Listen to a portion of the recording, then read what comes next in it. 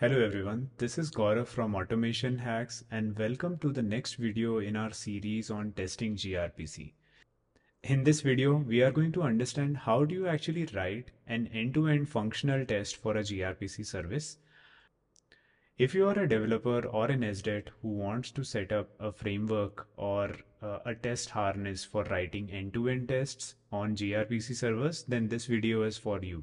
So let's get started. I have this blog on how do you write an end-to-end test for a gRPC service already. It's there on newsletter.automationhacks.io. So you can go there and take a look at it. We are not going to walk through each and every line in this blog. That would be boring. We would rather just take the IDE and go through it. But I wanted to show you that you have this sort of text write-up in case you prefer it as well. So let's flip to IntelliJ and get started. So before you can write or automate an end-to-end test, it's important to understand what's the service method we are actually automating. So I'll show you that very quickly. Let's make sure that we have our code built, and let's start the server if it's not. Actually, the server is already started, so we don't need to do it. This is the command you would do to start a server instance. Let's start gRPC UI so that we can inspect our server. And we are going to just automate this getFeature method, right? So if you give it some given latitude and longitude and a feature does not exist, it returns empty. If you return a valid feature, then it should return a valid response. This is something that we want to say automate. So how do you go about it? We'll write a test client first, and you can find this under source main root guide, and you can see root guide test client, right? So let's just understand this quickly. This will be pretty easy since we have already seen how to write a unit test client.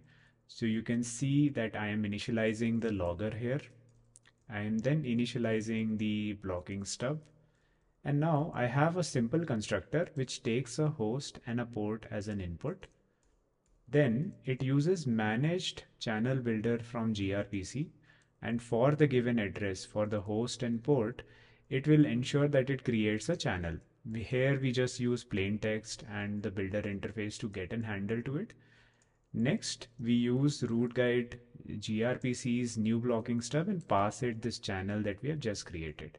Now notice here that here the host and port is not something that we are creating as an in process.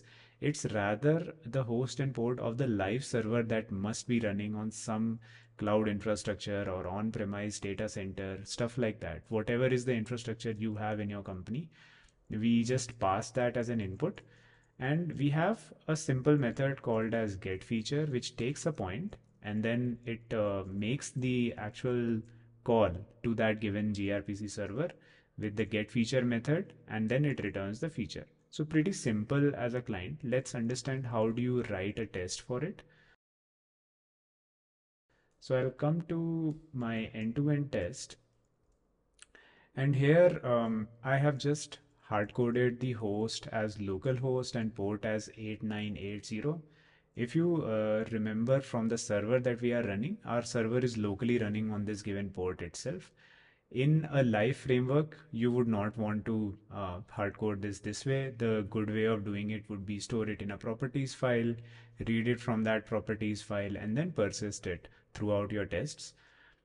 I have this test called as test get feature. Here I'm using testng as the framework of choice.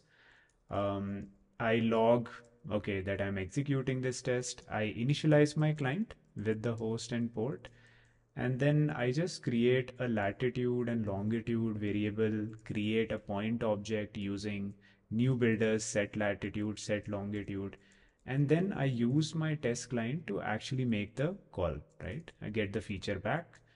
Once the call is made, I want to assert that it actually gave me the appropriate response. So I check that, all right, if I take the get name, then it should give me a name that I expect. Now, how do we make sure that the server is actually going to return this? In this example, we have a root guide db.json where we have a list of latitude and longitudes. And if you can see, this is something that we are seeding right when the server is started locally. So in a live service, this will of course come from a database or some other data store. But here it works. So now let's just make sure that we can test this manually once as well. So if I give this latitude and longitude to my locally running gRPC server, let's just see if it gives the expected response. And here it actually returns the same name, which is what I'm asserting in this assertion as well. So let's just run our test via IntelliJ. I can run this. Cool. It runs the test get feature and it logs, and of course this passes. If I were to say modify this to something else and run, yeah. So our test fails. It can't find that given location that we are expecting. And that's about it. That is how you would actually test any given method that is running on a given gRPC server. The fundamentals remain almost same. I hope this was useful. In case you found it helpful, please give it a like, share, and subscribe. And I'll see you next time.